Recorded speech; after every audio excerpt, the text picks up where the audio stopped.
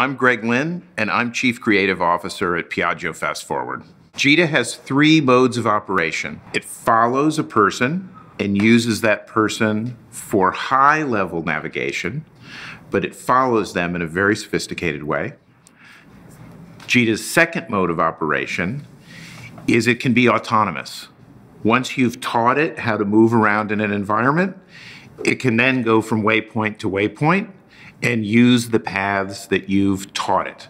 GITA's third mode of navigation is convoy, where the vehicles talk to each other and navigate based on the position of the group. The way that GITA navigates is it builds a 3-dimensional map visually.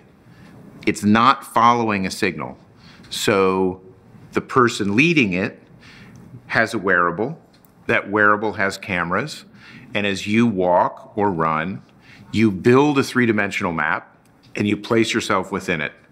You share that map with the GITA. The GITA also has a camera, and it's building a map forward and backwards and positioning itself relative to you. So it knows where you are in space, it understands that space, and then you can tell it where to be relative to where you are. And that's how it follows. So at PFF, we saw a trend where people were moving less and more things were being brought to them. We want to make an alternative vision where GITA helps people move more. By carrying and following, it makes your hands free so you can do more with your hands. And in being able to do that, you can walk or run further and for longer. So we see a collaboration between robotics and people in order to make people move more and better and more freely. Imagine, instead of having to get in a car and take a very inefficient vehicle just because you want to carry a case of wine, now you can walk to your local wine store, put it in a GITA, and walk home. So we want to give people the opportunity to make more decisions. So instead of having to rely always on an automobile, now they can take their bike, their skateboard, or they can walk. So we feel that we can solve a whole group of problems.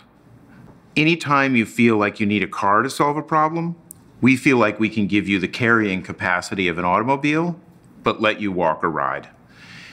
Anytime you have the problem of having to stop and start, move from the outdoors to the indoors, we're also solving that problem. So instead of having one mode for the city and another mode for inside a building, we can break that threshold and let you cross from indoors to outdoors. We feel like anything involving delivery, anything involving shopping, anything involving carrying, we can add something and add options. It's great working with Piaggio. What Piaggio brings to us is thinking about people, thinking about mobility, not in terms of how can I replace this person's job, but how can I make this person's life better? How can I make a lifestyle out of motion? We're trying to think about robotics and mobility in terms of lifestyle, pleasure, cities, culture, being communal. We put people at the center, and that's something that comes from Piaggio Group.